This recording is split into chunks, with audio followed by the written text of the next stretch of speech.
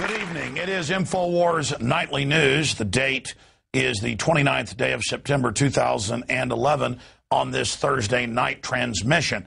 Coming up, we've done a boil down of an interview we did with Dr. Paul Connet on the documented dangers of fluoride in the water. And we have several experts in studio tomorrow night and a report we've been working on for over a week on the dangers of fluoride, including footage shot inside the Austin water treatment plant and restaurants in Austin that are putting up signs saying they have special filtration to have fluoride-free water. So the revolution against this forced toxic waste medication that's put in our water supply will be aired tomorrow night on the Friday edition, very special edition of InfoWars Nightly News. It's so important for you, members of PrisonPlanet.tv viewers, to get this report tonight and tomorrow night out to everybody you know, and it is you out there that are making this possible. Gentlemen, we have called you together to inform you that we are going to overthrow the United States government. Do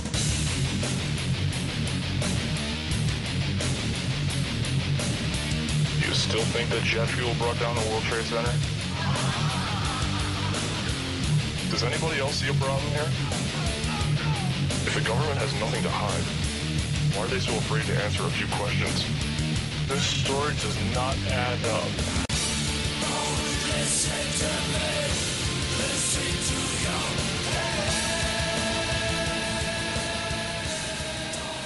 All right, we're going to go ahead and go to this very important interview with Dr. Paul Connet on the documented dangers of fluoride. I think the most important thing to recognize about fluoride is that it's extremely toxic. It is very active biologically, interfering with many basic biochemical processes, enzymes, G proteins, hydrogen bonds, and so on. So it shouldn't surprise us that there's a wide range of health effects that are attributed to fluoride.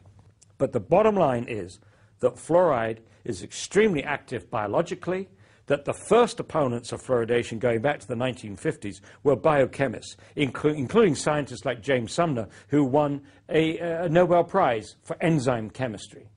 And incidentally, there is no doubt that fluoride damages health, because millions of people in India, China, and parts of Africa have had their health ruined by fluoride. The people have been crippled by fluoride and many other health effects. The argument, as far as fluoridation is concerned, is there an adequate margin of safety between the doses which cause this known harm, and incidentally documented in this report by the National Research Council, published in 2006. Here, a fairly independent, balanced panel looked at the literature for 3 years, and in this 507-page report and 1,100 references indicated that the EPA safe drinking water standard for fluoridation, for fluoride, is 4 parts per million. It's not safe, it's not protective of health, and needs to be lowered.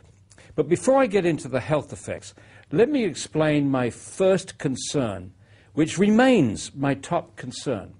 The level of fluoride in mother's milk, mother's breast milk, baby's first meal, is extremely low. It's 0.004 parts per million. That means a bottle-fed baby in a fluoridated community in the United States, where we fluoridate the water at 1 part per million, is getting 250 times higher dose of fluoride than a breastfed baby. And that is extremely disturbing. This is a hazardous waste. No question about it. It's not only hexafluorosilicic acid, but it's a lot of crap that Neil was talking about. It's got lead and arsenic and mercury and radioactive isotopes, maybe trace amounts. They can't dump that into the sea by international law. They can't dump it locally because it's too concentrated. But wait for it. If someone buys it from them, you take away the label hazardous waste, and it becomes a product. Becomes a product. And who's going to buy this stuff from them? Oh, our water department. So the water departments buy this hazardous waste, it becomes a product, and now they put it in our drinking water. And now, let me go through the list of health concerns. Some of them are more certain than others. Let me begin with the certain one. Dental fluorosis, Fluoride causes a discoloration, mottling of the tooth enamel. When this practice began in 1945, the promoters of fluoridation thought they could limit dental fluorosis to 10% of the children in its very mild form. And the very mild form has little specks of white, opaque patches on the cusp of the teeth, up to 25%. And they thought that only dentists would notice this, and was an acceptable trade-off with what they thought would be a lowering of tooth decay. Well, in November of 2010, the Center of Disease Control told us that children aged 12 to 15 in the United States, 41% of them now have dental fluorosis. And not only the very mild, but the mild, which impacts up to 50% of the tooth surface, moderate, which impacts up to 100% of the tooth surface, and severe, where you not only have the whole surface impacted, but indentations, chipping of the teeth, and so on. And 3.6% of children aged 12 to 15 in the United States have either moderate or severe dental fluorosis. So that trade-off between lowering tooth decay and producing dental fluorosis, but holding it only to 10%, clearly was a failure. We have 4 times more dental fluorosis as intended and as desired. Our attitude is that when you see this dental fluorosis, it means the child has been overexposed to fluoride, and the question is, what other tissues have been affected?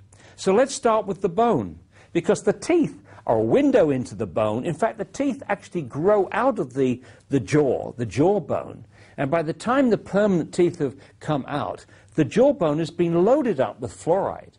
And so if you can see the damage to the growing tooth cells, what did the fluoride do to the growing bone cells during this 8, 9, 10 period? In fact, the first study that was published on this in '55 indicated that the children in the fluoridated community, which was Newburgh, New York, had twice as much cortical bone defects as the children in the non-fluoridated community. Now, the cortical bone is the outside layer of the bone, and that's the layer, it's a lamellar structure, and that part of the bone is meant to protect against fractures. And so the concern then is whether we're increasing bone fractures in children. Well, we had to wait until 2001 before someone investigated this, and the researchers in Mexico found a linear correlation. As the severity of dental fluorosis went up, meaning the amount of fluoride the child had been exposed to before the permanent teeth had erupted, as that went up, so did bone fractures in the children. And it was quite striking. When you go from no dental fluorosis to very mild dental fluorosis, it doubled. The bone fractures doubled. Very mild to mild, doubled again. Mild to moderate, doubled again. The next concern about bone is that the first symptoms of bone poisoning in an adult are just like arthritis, stiff joints, pains in the joints, pains in the bone. In the United States, we have 1 in 3 adults now with some form of arthritis. And if you ask a doctor what's causing it, they will say, well, we don't really know, but we think it's got something to do with aging. Well, what also parallels aging, of course, is the number of years you spent in a fluoridated community, 10 years, 20 years, 30 years, 40 years, 50 years, eventually 60, 70, and so on. The next concern is as the fluoride continues to build up in the bone, and I should say that up to 50% of all the fluoride that we take in each day accumulates in the bone. The fluoride is bioaccumulative. The bones get more brittle. And another major concern is increased hip fractures in adults. A studies done in China, as documented in this National Research Council report, and we further elaborated in our book, The Case Against Fluoride, indicates that levels as low as 3 milligrams per day, that's 3 liters of fluoridated water per day, may increase hip fractures in the elderly. Now, my major concern is not the bones, although I think that's significant. My major concern is the brain, because when the baby is born, the blood-brain barrier is not fully formed. We think the blood-brain barrier keeps fluoride out of the brain most of the time, but for the first half year of the baby's life, the fluoride can get into the brain. And this is not the time, in my view, and the view of many other scientists, that a baby should be exposed to fluoride at 250 times the level in mother's milk. There have now been over 100 animal studies which shows that fluoride damages the brain. There have also been 23 IQ studies, most of them from China, but one from India, one from Iran, and one from Mexico, which show an association between moderate exposure to fluoride and lowered IQ in children. And I actually visited the villages where one of these studies was done. It was a very good study. They controlled for lead, they controlled for iodine. Most of the villages were almost the two villages were almost identical, except for the fact that their well water was different. And the author of this study estimated that the IQ would be lowered at 1.9 parts per million. And that offers no adequate margin of safety for children drinking water at 1 parts per million when you consider the massive range of sensitivity to any toxic effect, and the fact that once you put fluoride in the water, you can't control the dose. Another concern, which many of us have had for many years, is fluoride's impact on the thyroid gland. For between the 30s and the 50s, doctors in Argentina, France, and Germany were giving patients with hyperthyroidism, overactive thyroid gland, sodium fluoride tablets to lower thyroid function. And the doses that they were using were between 2.5 and 4.5 milligrams per day, which is exceeded by many people drinking fluoridated water. For example, the Institute of Medicine actually advises people to drink 3 liters of water a day. So clearly then they would be in the range for lowered thyroid function. And once again, as in many of these other issues, the fluoridating countries, including the United States, are simply not doing the studies. They're not investigating to see if there's a relationship between fluoridation and lowered IQ, fluoridation and arthritis, fluoridation and hypothyroidism. Key health studies have not been done in fluoridated countries. If you don't look, you don't find. They would like to imply, because they don't see anything, there's nothing wrong. But if they're not looking, they won't find. You often hear the promoters say things like, oh, we've been doing this for 60 years. If there's any problem, we would know about it by now. Oh, no, you wouldn't, unless you were doing the studies. Another issue that came out in 1997 was a researcher in England found that fluoride accumulated in the human pineal gland. And the pineal gland is a little gland between the two parts of the brain, the two hemispheres of the brain. It's not protected by the blood-brain barrier. It has a high perfusion rate of blood, and it also is a calcifying tissue like the teeth and the bones.